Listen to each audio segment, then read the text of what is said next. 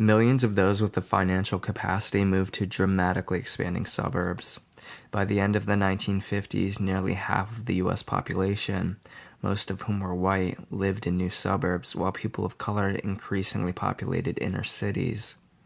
America reached its peak as an urban nation in the early 1950s. In the early post-war period, American cities remained dynamic places full of busy sidewalks, cafes, office buildings, and bustling neighborhoods connected to downtowns. Urban railways ran full schedules, with cars often packed to capacity. By 1960, these urban railways had disappeared from all but the largest American cities. Former rail and mass transit patrons embraced the automobile to ferry them to and from increasingly distant suburban homes. Eisenhower's 1956 Interstate Defense Highways Act, the largest public works program in American history, facilitated the growth of suburbs and the complex of industries that sustain them. After 1956, wide concrete highways funneling people to and from suburbia bisected once vital neighborhoods and soared over other areas of town. Increasingly, as professionals and businesses left for the suburbs, decline of downtowns was evident in abandoned buildings, deteriorating neighborhoods, and increased crime. Those left behind were often minorities and working-class whites with limited access to the jobs that fueled the affluent society. Blacks, Jews, and others were often explicitly denied the suburban dream by discriminatory loaning practices, redlining, and racist housing covenants in the new neighborhoods. The U.S. Supreme Court outlawed racial covenants in Shelley v. Kramer in 1948, but they persisted in practice throughout the 1950s. Suburbs across the country used neighborhood and homeowner associations to restrict access on the basis of race, ethnicity, and religion. In the South, racial segregation, which was supported by law, remained entrenched. In the North, racism could be overt, with posted signs informing blacks, Jews, or others they were unwelcome. Racism ensured that most suburbs outside the legally segregated South were completely white and not representative of the period's increasing racial diversity. Suburbs grew because of demand and new technologies. The assembly line track home was the most significant innovation. Block after block of mass-produced homes, known as housing tracts, transformed enormous regions of rural landscape into seas of houses linked by highways to islands of new shopping and strip malls.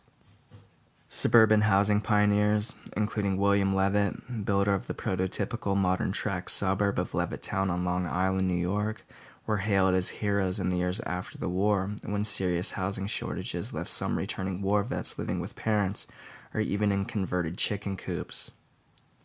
Using large tracts of farmland on the outskirts of big cities, Levitt built simple four-room homes complete with the latest kitchen appliances.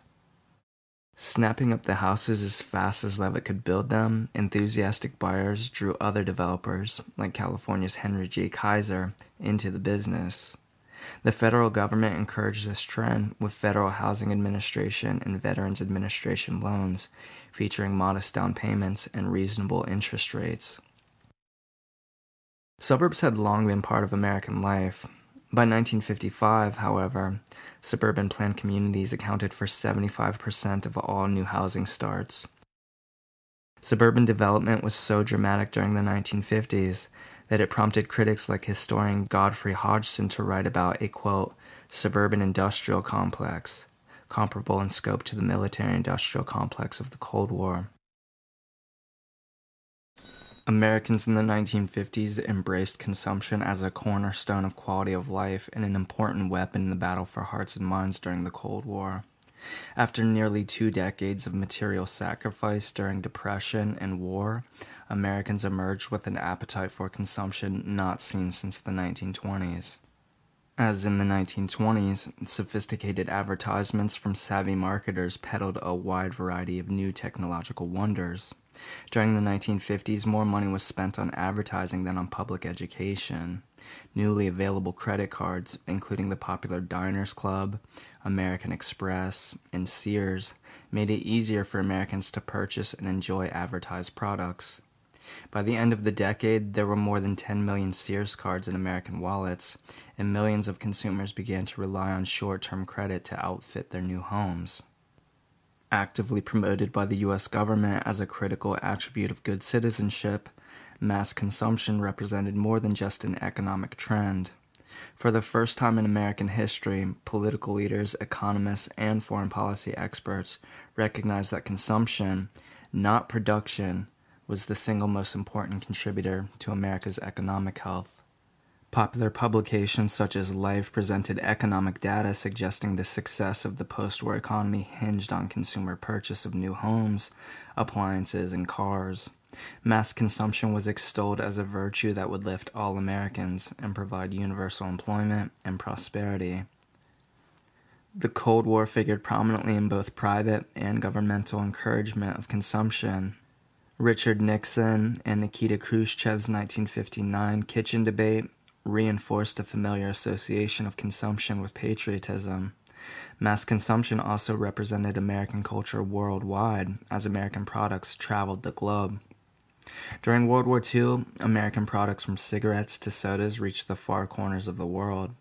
By 1950, the Coca-Cola Company had 60 bottling plants on 6 continents. Newly opened post-war trade routes even funneled American products behind the Iron Curtain. During Nixon's visit to the American National Exhibition in Moscow, he and Khrushchev paused at a Pepsi stand to debate geopolitics. Like the Japanese and Nazis during World War II, the Soviet government dismissed American products like soda as frivolous, but the 2 million Muscovites who attended the 1959 National Exhibition were as taken with dishwashers and sodas as were Americans.